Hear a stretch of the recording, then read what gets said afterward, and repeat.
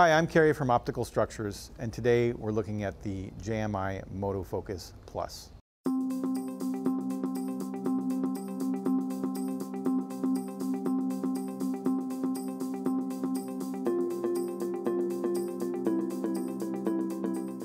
So the main benefit of putting electric focus on a telescope like this is we're hands off, so we're not wiggling it, especially under high power. We get a clearer image to focus on. And then the speed of the motor is slow enough that it can make finer adjustments to the focus knob than we can as a human.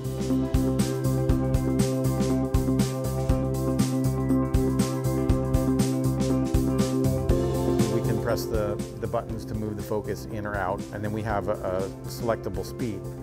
So we've got our slow speed. We press and hold that, it'll move at the slow speed.